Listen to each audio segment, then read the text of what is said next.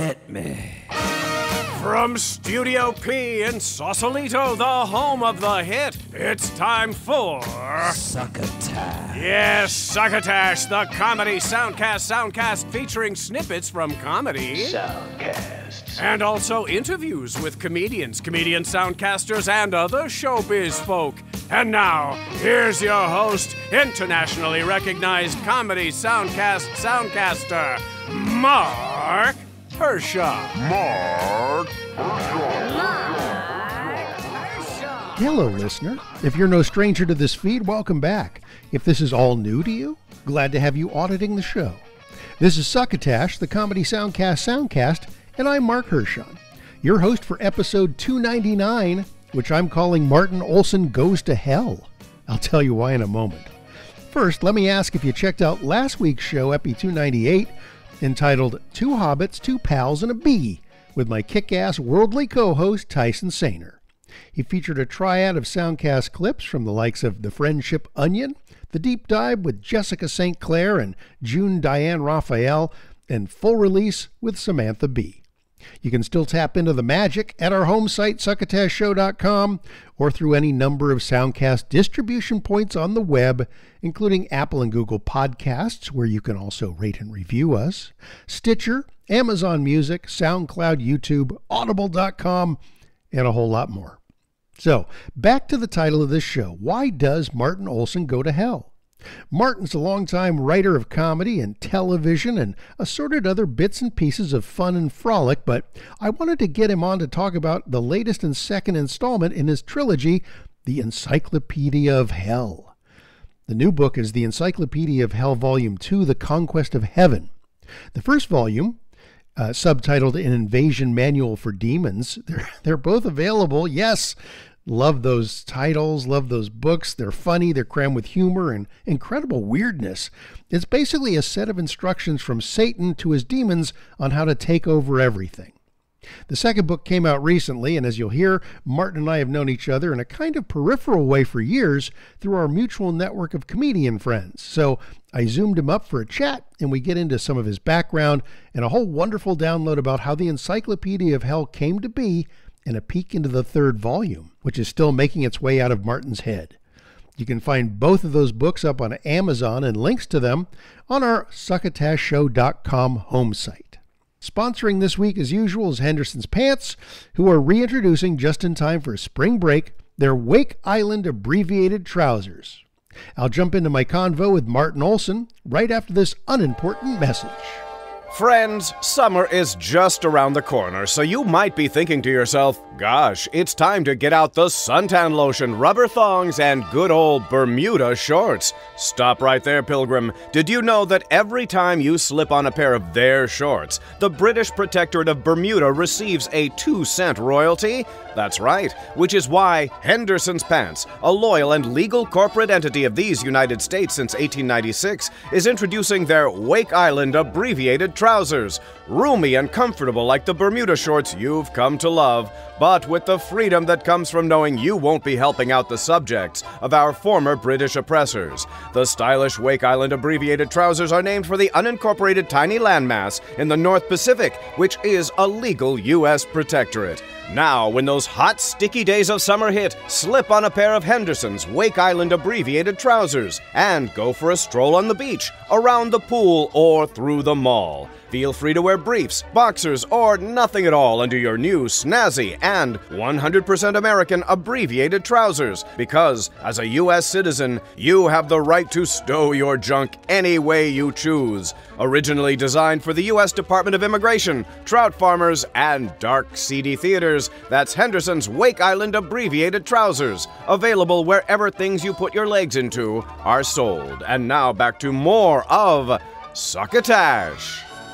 Joining us is Martin Olson from Los Angeles, California. Somewhere in Los Angeles. Where are you, Martin? I'm in Winnetka, which is in the valley. Oh, Winnetka. Okay, very good. And we are on Zoom, just so people know we're not actually in the same room together. So if you hear any sort of inconsistencies, that's probably either that or the liquor we're drinking. I can't ever figure out. Yeah. how that goes. And mine is this here, which is Guinness. Nice. I just ran out, but that's okay. I love what I love about the Guinness cans is it's got that little nitrogen capsule in there. God. So when you open it, it releases the nitrogen gas into the beer. Dude, I will only buy these now. It's so fucking beautiful. The reason that Martin is joining us is Martin does not have a soundcast, but Martin and I go way back, sort of informally, right? I mean, we have lots of friends in common. The whole San Francisco scene, for example. Yeah, I was trying to think back. When's the first time I actually kind of talked to you? And I think it was at a party that Mike Farrow had at his house. Yeah, and that beautiful place he had at a dead end. Yes. And he had a bunch of some of the best comedians there, the real solid people who were major road pros. Yes. Yes. And for those who don't know the name Mike Farrow, you might have known him better as Tommy Sledge, which was his stage persona. One of the funniest acts. Oh, great hard-boiled act, hard-boiled detective as a comedian. It was fantastic. And plus a fine musician too. Oh, really? No, I did not know that side of him. He started off when I first saw him in Boston. He was on the road because he's such a classic road comic, and he swung through Boston. And he had a guitar act, really funny, short bits. It looks like he's going to do a long song. It slides into kind of a parody or some original. I think it was mainly original gags, and then he would stop. And the timing was so perfect. He just was really good guitarist. Oh, wow. And a really straight sounding, good voice.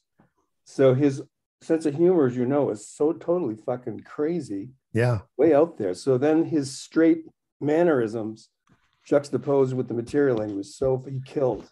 Because the only music that I remember him doing was playing the penny whistle, because he had this gimmick where he figured he could get hired by getting himself into shows as both the opener and the middle act. So he would come out as Mike Farrow and open the show, and he'd tell some jokes, and he'd play this stupid little penny whistle that he'd pull out of his pocket.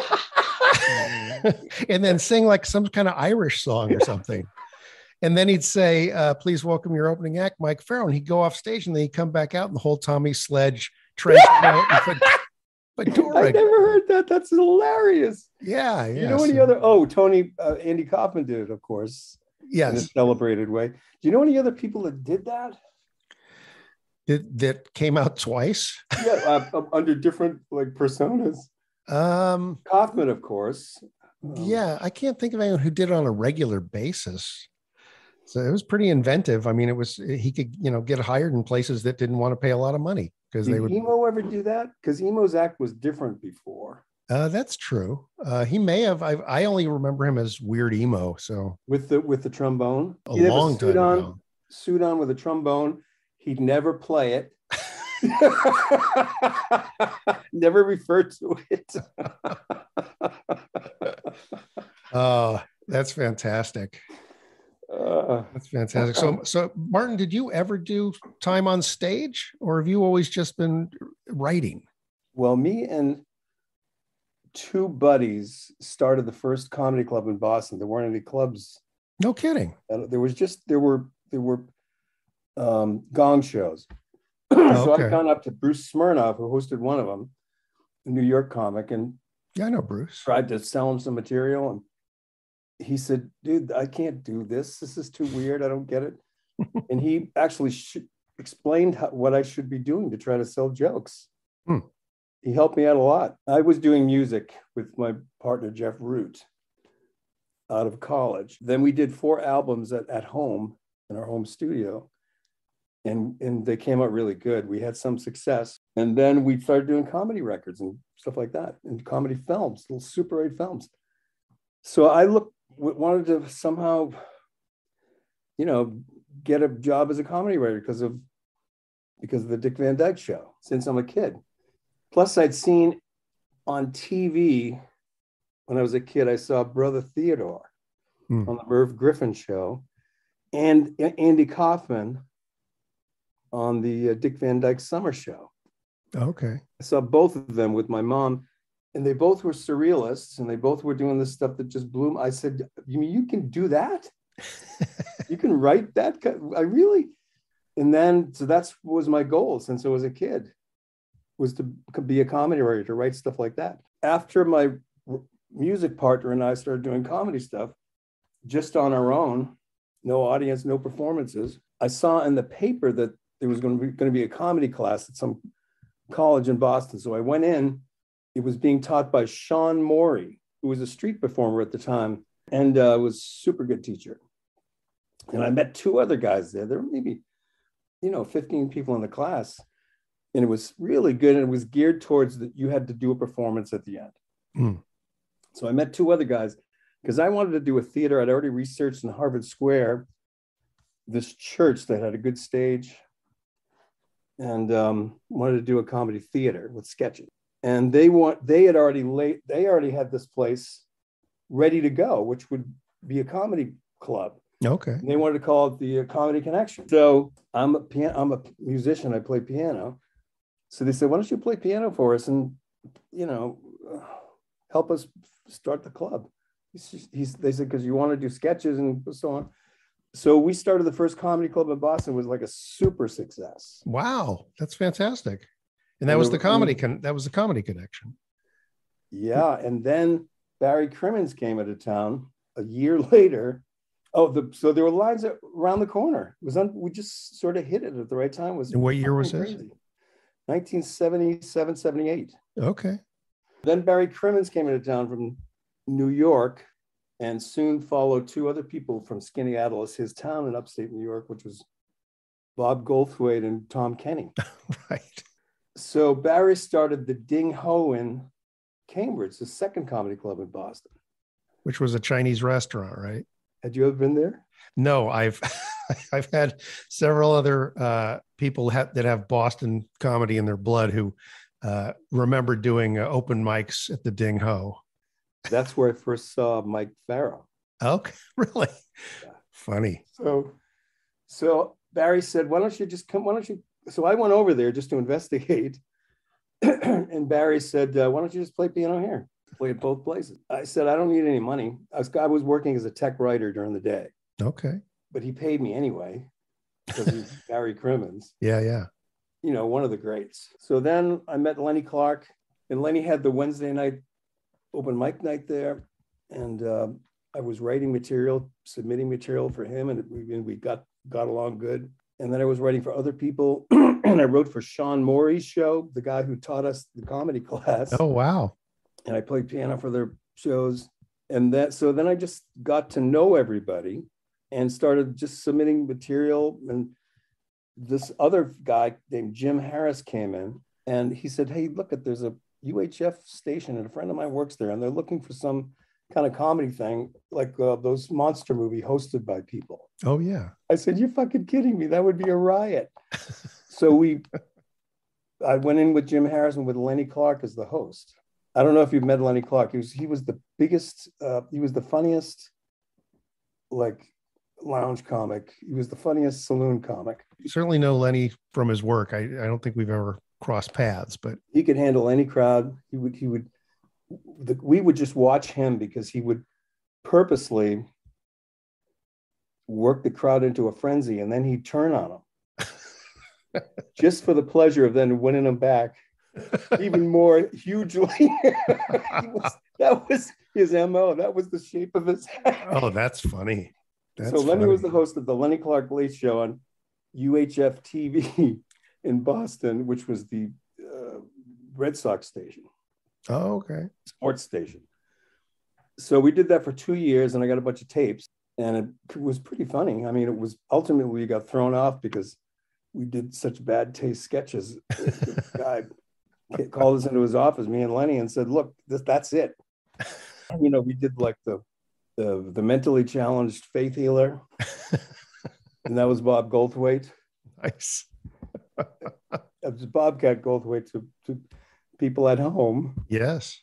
And we did the Negro News with Jimmy Smith. And so the guy didn't dig it. So we got fired. But I took the tapes out Don Gavin said, I'm going to cross country. We're going to cross country, go on the road for the first time. Why don't you come with me? Don Gavin's one of the funniest people in the world. I know Don. He did a little bit of time in San Francisco. Yeah, I was there with him. Okay.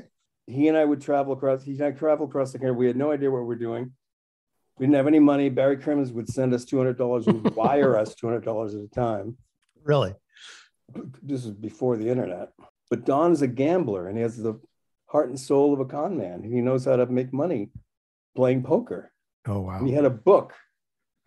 Pre-internet, you had to use books to find things. And he found all of the card parlors. Hmm. And so we arranged our route to be where the card parlors were across the country. Most guys go to where the comedy clubs are, but you guys, yeah, interesting. So we did all those clubs. I mean, and I met everybody through just being Don's valet, you know, and his writer. But really, I wasn't writing for him. He just was the funniest person in the world and a good friend, still is. So finally, we ended up in San Francisco by luck on the eve of the 1980 comedy competition. Oh, okay. That's about when I was getting involved in. So same time. Were you there? 1980? I was the very first official timer and scorekeeper for the comedy competition. Get out! Starting in 1980. Get out! Yeah. Yes. For a long time, they had a guy who was an accountant who did the timing and scorekeeping, so it would look very official, like Price Waterhouse. But before he came in, for the first 3 years, I was the official timer and scorekeeper. That's hilarious. Was that the Foxes they brought in? Yes, John and Ann. Yeah, absolutely. So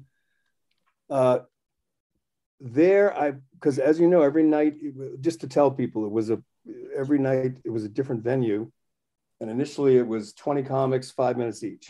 Yep. And the first night we went to Petaluma, I think, or someplace.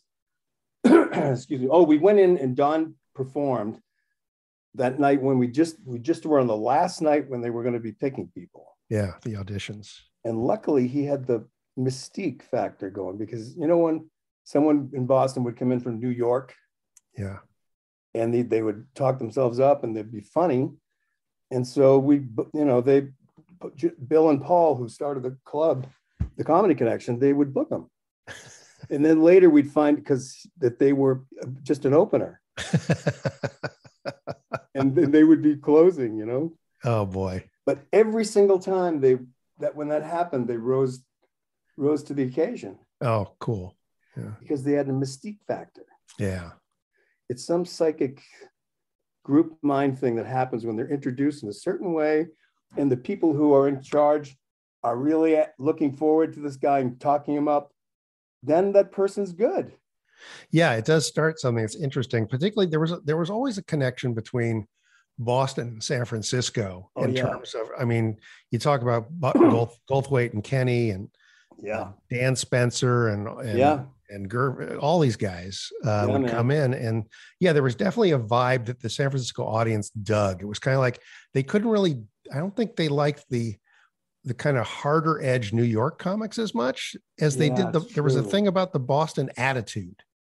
Although Steve Pearl was one of the biggest comics. Oh yeah. And it just was machine gunning jokes. So that wasn't totally true. But then again, Steve had a surreal mind. Yes. Even though they were jokes. Yeah. And Slayton. I mean, Slayton was pure New York. Bobby Slayton was pure New York, but there was something about him that became beloved. I got a story for you with Slayton. And then I'll continue what happened in San Francisco, because it was a good story. So I'm working at Disney, and because I ended up being a writer, like you. We both did well. And so I'm at Disney for many years, and the shows we did were successful. And I saw Slayton down on the Disney lot. I said, Bobby, it's Martin Olson. You remember me? He says, oh, yeah, Marty, I met you with Bob Ruby. Because I had directed a bunch of comedians' shows for the HBO space and everything. Oh, okay. So I said, hey, could you come up and help do a prank with me? Because this guy, we just started the show, and the guy who created the show is a huge Slayton fan. He used to, listen to you all the time. So I said, just come up there. We'll figure it out as we're walking up. So I put him in an office with a Cintiq and this was before Cintiqs even, but with the drawing board, and put a hat on him. And I said, all right, I'm going to bring this guy in to introduce him to the new board guy. And he's a huge Slayton fan. So I just want you to start fucking jabbering. Just keep talking. Don't even let him start asking questions. Just want him to be astonished. And so I brought him in. I said, hey, oh, by the way, there's a new guy.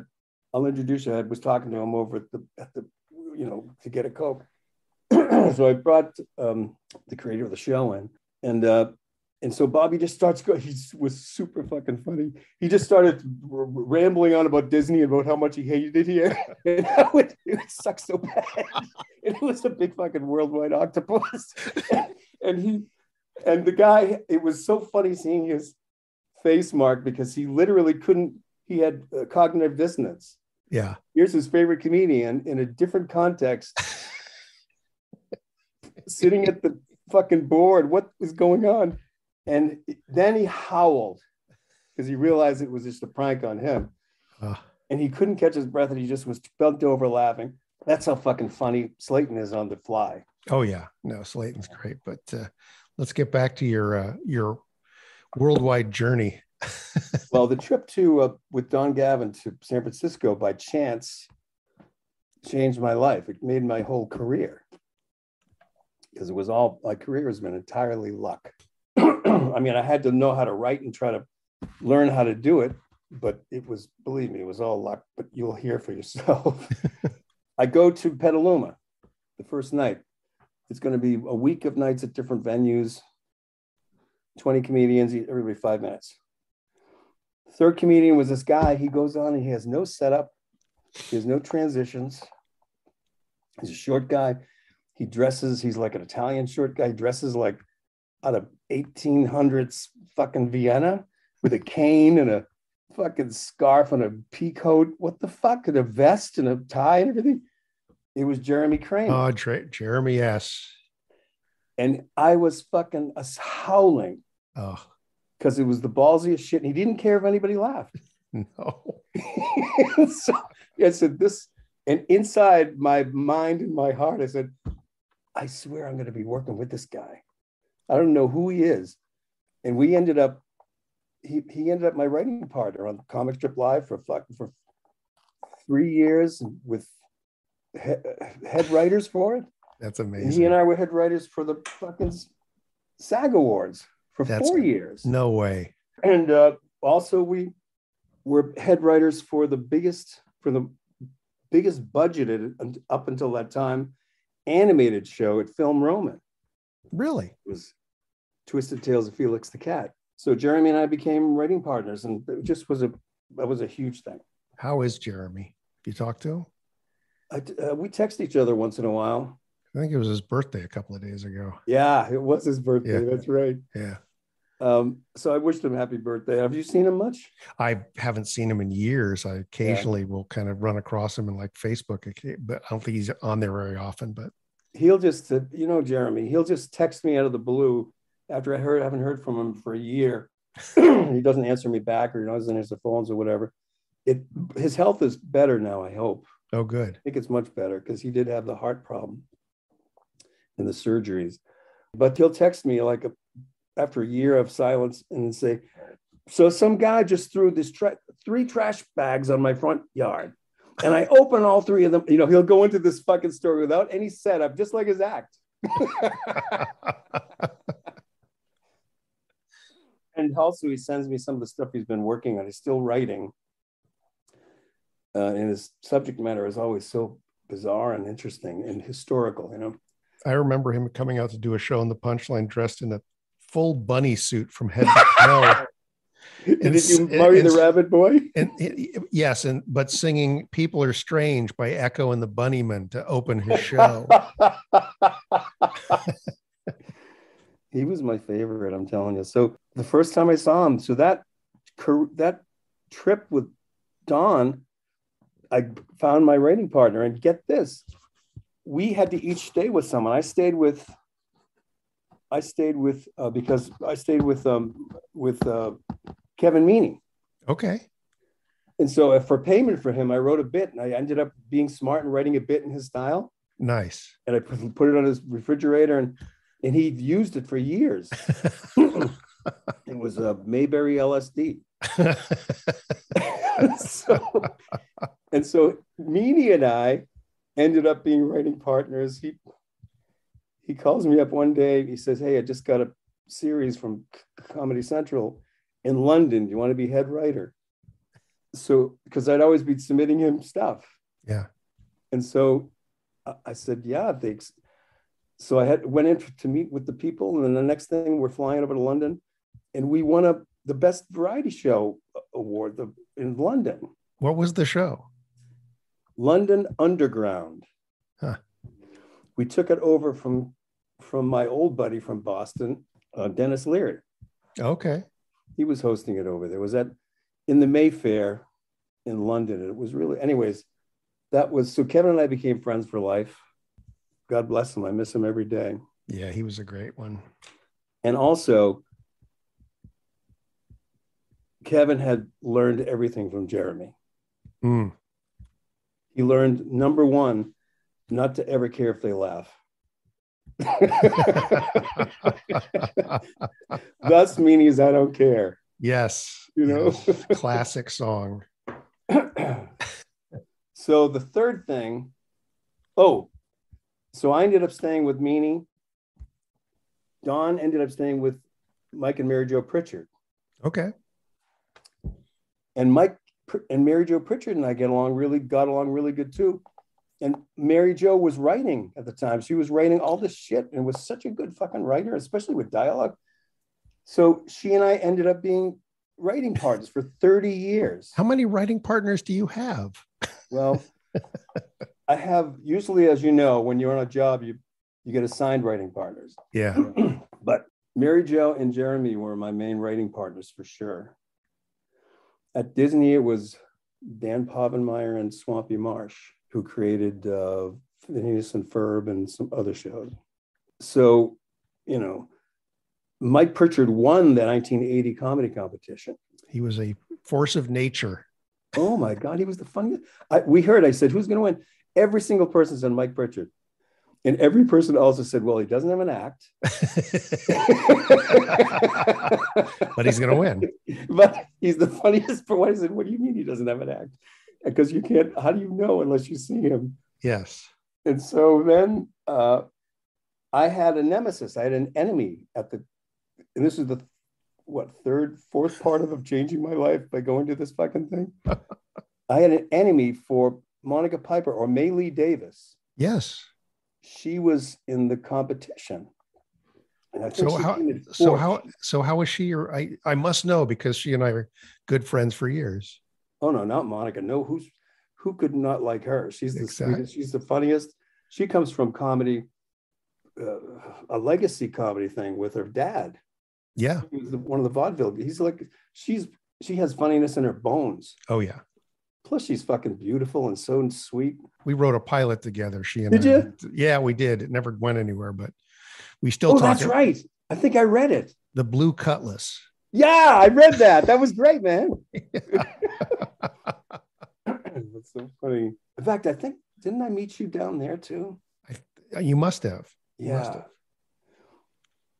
It's so funny. I think I met you at different weird places. Because I think we were at a dinner and with Mary Jo and Jeremy in San Rafael, I think.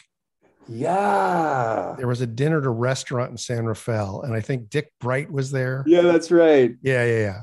Good memory. You just brought me back. So we have a bunch of connections, obviously, through the years. But the last thing was my enemy. So Monica flew up a writer from LA, and she was to coach her and to help her with the jokes and with the act, because you really needed somebody. Because every time that you did the next phase, there were 3 phases. First it was 5 minutes, and it was fucking 20 minutes. No, it was 10 minutes. 10 minutes for 10 to 12 minutes for the semis, and then 15 to 20 for the finals. Exactly. Yeah. So you really needed somebody, because how fucking hard is it when you have to stretch the act remember what are you going to close with? We usually know what you're going to close with, but how do you get there? Yeah. So, and the funny thing about the Bay Area is that you're playing 6 different cities around the area, and every one of them has its own weird sort of audience personality. You know what? It was the greatest. I thought it was I'm unfamiliar with other comedy competitions, although I should know the Boston ones, but I never went to them. I thought it was the most amazing grad course for a comedian ever because of what you just said. Yeah, it was definitely this weird pot boiler of a experience. And some people that just sucked at the competition did great in their careers. Yeah, isn't that weird? I mean, like Rosie O'Donnell. Oh, she's the sweetest person in the world. She Yeah. was so fucking nice and so fucking funny and charming and perky. Yeah, but there were all sorts of people that just couldn't get that vibe of switching it up for where they were. And yeah, you had to switch it up, dude. Yeah. You had to be flexible and you had to think on your feet even more than normally, because the whole idea of being a comedian is thinking on your feet. How do you deal with the fucking crowd? Exactly. And then you've got these judges that were pulled from like the local papers, right? They were like the reviewers and like a club owner and these different people. And they would, if you made it into the semis, they were the judges when you went back to that town. So not only did you have to add more time to your act, but you had to go, are they going to ding me for doing material I did last time? That's right. It just was amazing. I didn't know John and Ann that well, but they were always both nice to me, but and you have to be a little sleazy to be a club owner, but I liked them both. And I thought that their setup was excellent. Yeah. It was really good. I was mainly because after I stayed with Meanie, then I stayed with the Pritchards because Don went back. Oh yeah. Because I had to go see my enemy. Yes. Let's hear about your nemesis here. I want to know about this. So it was this woman, and she was like, just beautiful girl. Didn't talk much though, but it just was so mysterious. And we were like in our early 20s, right? Yeah. So finally, Monica came in 4th. She just missed in the scoring because you had to get the top 3 to get the money. Yeah. So this woman, her name was Kay, and Monica had flown her up, May Lee at the time, her name was. And so we got along, we were laughing because it was funny to have an enemy who was pretty and mysterious and nice, and was a fucking comedy writer. And why was she an enemy? What made her a nemesis? Because I wanted Don to win. Ah. So you guys were like the seconds in a duel. Yes, totally. So, I'm cheering for a different team than her. So then she said, well, if you're in, I said, where do you live? She said, I live on the canals. I live in the last shack in Venice. I said, Venice, what's that? She said, it's used to be a town with a goddamn amusement park in it, where the owner, Albert Kinney, I think his name was, he owned all the land and he turned it into canals to look like Venice, Italy. Yes. Yeah. Which is why they called it Venice. I said, what? She said, yeah, I would come down and stop in. Here's my address. So I stopped in and I just never left. Really? So she and I got married. We adopted 2 kids. No kidding. So all the comedians, the wedding was up in San Francisco, and all the Boston comedians flew out for it. It just was really the sweetest fucking thing ever. I'm so lucky. So that was why that whole trip changed my life. Wow. Amazing. Well, I want to find out more about your TV writing and all of that, but I do want to make sure we talk about your book that's just out. It's happy about it. Yeah, it's the second in a series. I don't know if there's going to be more. Yeah, there's one more. These things seem a trilogy. These things seem hellacious to write because they are incredibly densely packed with text. This is the second book is the Conquest of Heaven. It is the follow-up to the Encyclopedia of Hell. In fact, the Encyclopedia of Hell, Volume 2. Yes. And there are advertisements of some sort in here. There's how to invade heaven, the basics. There's Lord Satan and the Quest for the Secret of His Origin. Yeah. And it's written in just this fantastic style. The fonts are all different from page to page. There's amazing illustrations. Yeah. I mean, this book is an incredible work. And Well, I'm taking my time to go through it because it seems like one of those books that if you like try to skim it, you're going to miss pretty much everything. Well, you know what? I would suggest, because who likes to read fucking books? Go to the middle on the God's Gun, the story of God's gun. Okay. And just read through to the end. Okay. So that just I read that recently. I was saying, is this book any good? Because you never know if what you do is good. You never know. And so I'm reading it and I'm fucking howling, laughing, and I'm crying. So I know that from God's gun to the end is really good. It really okay. And the rest I don't have to worry about. Okay. Don't have to worry about it. I mean, maybe the other part's good too. I don't know. But it could be horrible. but I know that the second half is great. It is an amazing work, as it was the first. The first was incredible, and I have that as well. I don't have it. I do, of course. Thanks, Mark. That's nice of you, man. Of course. So the first book is Encyclopedia of Hell. Just to talk about it for a minute. Yeah. And thanks for the opportunity to. Yeah. Let's get into it. The first book is Encyclopedia of Hell, and it's, excuse me, it's where. Pardon my, I'm drinking this Guinness. In fact, I should open my second one. Pardon my belching. No, I'll cut all that. I'll cut all that out. Yeah, I know. The interview would be 15 minutes, but I'll cut all that out. The first book is where hell is overcrowded, so Satan invades Earth and going to use humans as foodstuffs. And that's his plan. That's what they do. They eat the humans, and then the book is over. So the interesting thing is that demons were kind of afraid and leery about humanity, and Satan didn't want them to fuck up the invasion. And so he wrote an encyclopedia, A to Z, because Satan created all of hell and all demons out of the substance of his mind. Book 2 explains the origin of Satan. But Satan wrote an encyclopedia, A to Z, about everything on earth. And that's the Encyclopedia of Hell. Right. Which is an invasion manual of Earth. So that's the story of the first one. And I lucked out, and Warner Brothers optioned it for a film. Oh. That book made so much dough. Nobody would publish it. So how did you finally get it published? It's just a long, it's not even believable.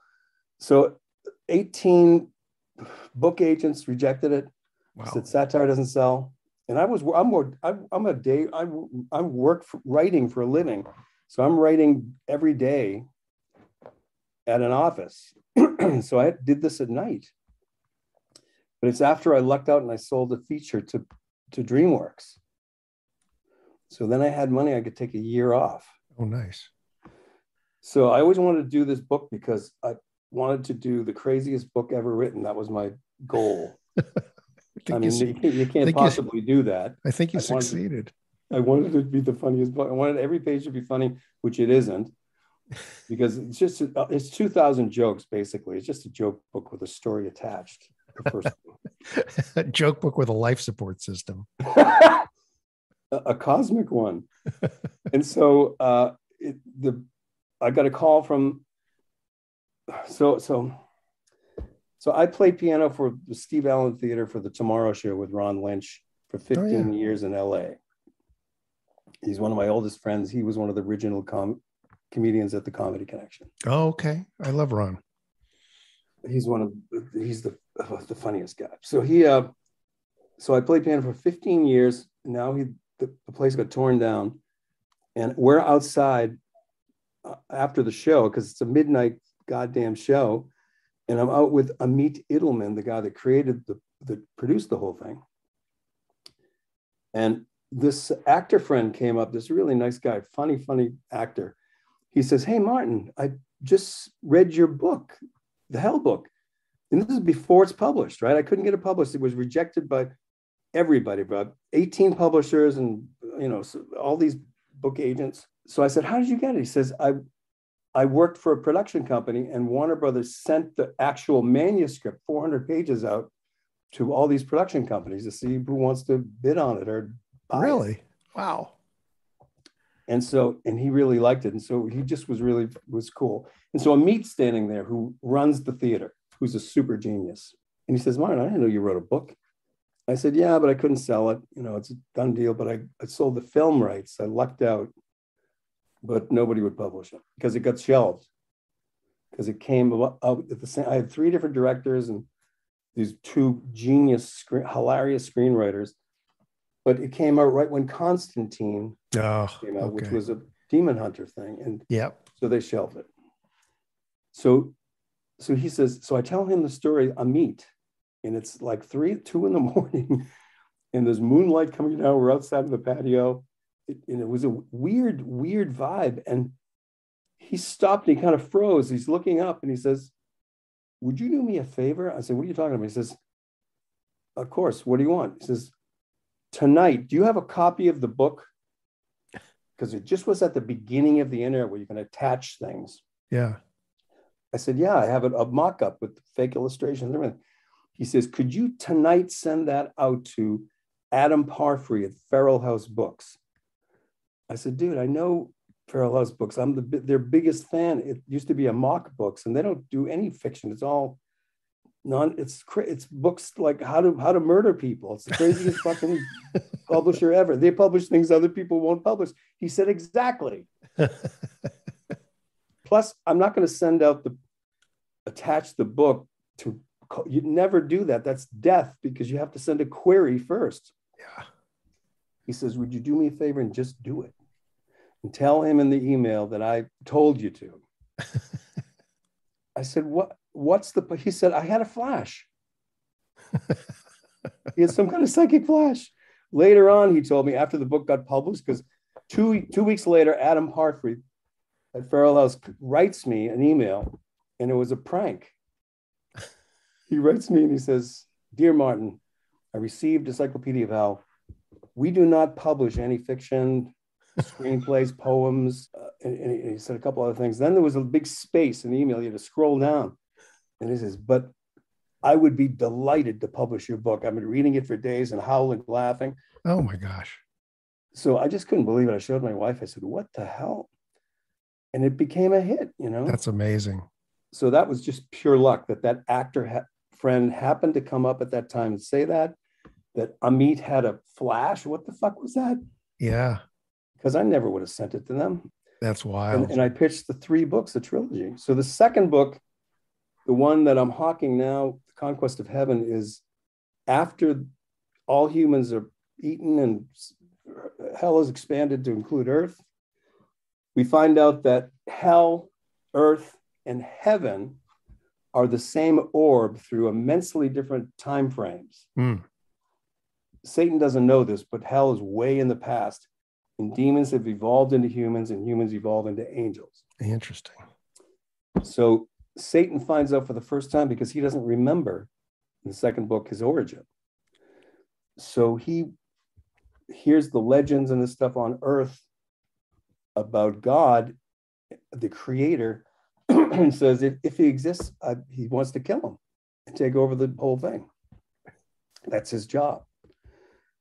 So that's the second book. It's about the invasion of heaven by the demons. It's the craziest thing I ever wrote. I just was so happy. And so I was very pleased reading it a couple of years later, just recently, and really, laughing and crying, reading from that first, about the middle to the end.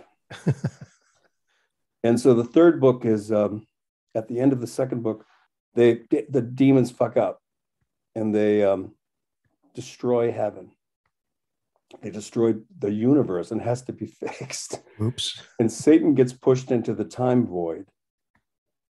And he finds out, he confronts the creator, who's this woman, little girl, who loves him, and finds out why he got created and what was happening. Because God was insane. All of heaven was an insane asylum. And God had so many trillions of beings because he had also created Satan, who in a fractally kind of a way, created all of the demons in hell from his mind. Wow. All right. So in a nutshell, the third book is Satan gets pushed because they use the time twister bomb, which Satan had just had as a mad device, a mutual destruction thing, never to be used. But the idiot, Satan went off on a solo mission to find and kill God using his Herkabah and his instincts of, because he was hell is all out of his mind. So he finds out that God planned the whole thing. God planned the whole thing because God was insane and knew that he couldn't be cured, because all of heaven was basically this magnificent palace and place of an insane asylum. There's one patient, which is him. And the angels were the doctors and stuff trying to cure him. Okay. Wow. And a lot of fucked up things happen, but finally the creator confronts Satan, but through a hologram, because she too was too embarrassed about what she had done to her son. And it turns out because she was insane, she just wanted to kill herself. So the cure was that she had to take the part of herself that wanted to kill herself out and put it in a fucking black hole or someplace where it just couldn't, and that became hell. Interesting. Wow. So at any rate, it was a very emotional thing because it's about a mother and a child. And so ultimately God retires and just gives the key to the universe and everything to her son. It's all yours now. But then the demons, meanwhile, have been planning this invasion, thinking Satan fucked up or whatever, because he doesn't care about them. And they bring the time twister bomb up there. And meanwhile, they time travel, because they're all time travelers, by the way, because hell is way in the past, earth is in the present, and heaven's way in the future. And so they had to the demons had to attack huge forces, and they're allergic to beauty. So when they get there, they have all these, they can't listen to them because there's just all this beauty. Even the plants and everything are just exuding beautiful chords and music, like it's the Celestines. Just and the whole place is glowing. It's just fucking beautiful, and it smells beautiful, and it just looks beautiful. So they have to wear these eye shades thing, because it just turns up that they end up, all the forces, as the closer they march, because they had to park their time vehicles in the tundra in the forest, and then march into the city and ram through the walls. But they just were shitting and puking all the way, because they literally, I mean, they couldn't stand the beauty, and they would get closer and closer to it because they had these filters. They all work with enchantments. So it's just a crazy, crazy story of that. They finally get in, and the whole place is just fucking trash. Really? They break through the gates. And God's insane. And God didn't construct heaven correctly because he's so fucking nuts. Nothing decomposes. So every single thing it's just, there's trash up to they have to clean up, they have to walk, the whole heaven is filled with trash. So finally they go into, and Satan goes in to try to confront God and kill him. And then there's the meeting of the mother and son. So it really worked out. The story worked out good for such a crazy, ridiculous story. And the third book is after the time twister bomb goes off, because the demons set this off because they're idiots. And they accidentally, through this little bit of treachery, because they all want to take over Satan's job, they set up the bomb, and he ends up being shot into the time void. And so the third book is where the characters I haven't told you about, who are the main characters, have to go and find Satan in the time void and save him. And in so doing, they find out how something comes from nothing. Okay. Which is the secret of everything. So it's Encyclopedia of Hell III, The Triumph of Nothingness. Wow, this is amazing, Martin. I mean, it was really fun to write, but it was hard to figure out. Anyways, thanks for helping me promote the book. So if anybody wants to buy the book, Yes. it's on Amazon. Amazon. Oh, I've heard of that. So Excellent. Well, there'll be I'll put a link up. We have a blog piece that accompanies the episode. So I'll put a link up there for that. So people can get to that at succotashshow.com, or just go to Amazon and look up Encyclopedia of Hell. And the second book is Encyclopedia of Hell II, The Conquest of Heaven. Yes. Well, gosh, we actually, we probably are about out of time for this segment, but I would love to have you back to talk more about your other writing. I mean, you've been writing for years in Los Angeles, and you've got all sorts of things you've done, and I'd love to have you back to talk. That would be so much fun. It was so much fun just talking with you. Plus, we're like kind of like parallel guys. We've both been doing the same thing for years, and on the outskirts of the comedy scene, as well as, I mean, like you, I did an act, you know what I mean? But I just wasn't. It wasn't my thing. I was a writer, you know? Yeah. And I was an improviser. I never did stand up, but I've been doing improv for 35 years. So it's like always on the periphery. And I helped with the comedy competition. I used to run a comedy club up in Seattle. Oh yeah. That's right. Yeah. The Comedy Underground up there. Yeah, that's right. Yeah. And I used to help the Foxes book The Punchline and Rooster Teeth Feathers in Sunnyvale and a bunch of other clubs. But, Martin, I'm very excited even more now that I haven't even gotten to the good part of the Conquest of Heaven. I was enjoying where I was, but now I feel like I'm driving through Bakersfield on my way to somewhere wonderful. Well, needless to say, it was super fun talking with you, Mark. Thanks for having me on. I appreciate it. All right, Martin. Thanks so much, and we'll talk to you soon. Talk to you soon. Bye. Bye. Thanks again to Martin Olson for the chat. A little free form and all over the map, the kind of conversation that happens when you know so many people in common and have so many things in common that you sometimes wander all over the place. We'll have him back and get into some of the TV shows he's written for, where some of the other adventures have taken him, and where his roots are. I know, that's where you're supposed to start interviews, but oh well, I hope you enjoyed it. I sure did. This is episode 299, as I mentioned at the top, which means our next show is our 300th episode.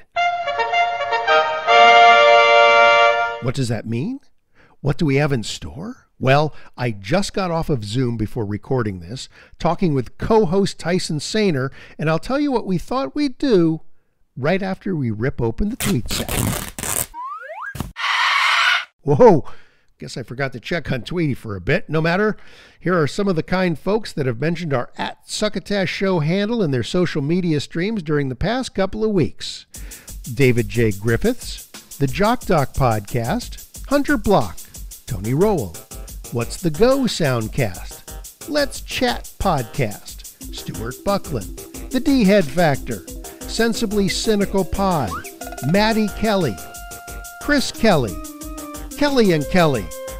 Well, it's one of those people in the Kelly. Never mind. The Legal Geeks, Misfit Scully, Tolkien Professor, Different Way Games, Blood and Black Rum Soundcast, Code Smart 78, and Pause the Dinosaur Hunter. I shake my head with Lisa and Sam. The Salty Language Soundcast, National Treasure Hunt, Al Polo, Katie Long, Rick Mealy, Henrik Persson, Davian Dent, Samantha Martin, and Aristol Dreyer. Now, if you want to be tossed into the tweet sack for a mention in this space, just throw our handle @Succotash Show into your socials. All right, so here's the deal for next week's episode 300, celebrating our 11th year of doing this show.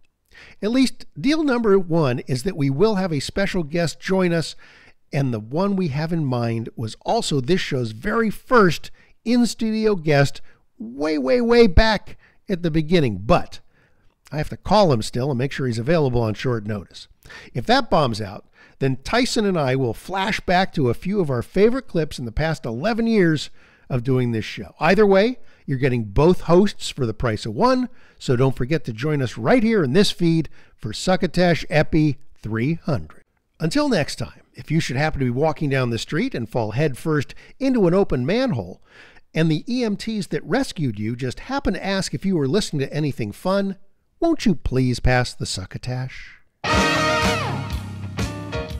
You've been listening to Succotash, the Comedy Soundcast Soundcast, with your host, Marc Hershon. Brought to you by Henderson's Pants and... Imagine your company's name right here. Rate us and review us at Apple and Google Podcasts. Find us on the web at succotashshow.com, on Stitcher, on iHeartRadio, on YouTube, on SoundCloud, and wherever fine soundcasts are streamed and or downloaded. Follow us on Twitter and Instagram at Succotash Show. Like us on Facebook. Email us at marc@succotashshow.com. Or call into the Succotash Skype line at our toll-call number, 818-921-7212. That number again is 818-921-7212. You can also upload clips from your favorite comedy soundcasts directly to us using our direct upload link at hightail.com/u/succotash. Succotash is produced and engineered by Joe Paulino through the auspices of Studio P Sausalito, the home of the hit. Our hosts are Marc Hershon and Tyson Sainer. Our musical director is Scott Carvey. Our booth assistant is Kenny Durges. Succotash is executive produced by Marc Hershon. Until next time, I'm your loyal booth announcer, Bill Haywatt, reminding you to please pass the succotash. Goodbye.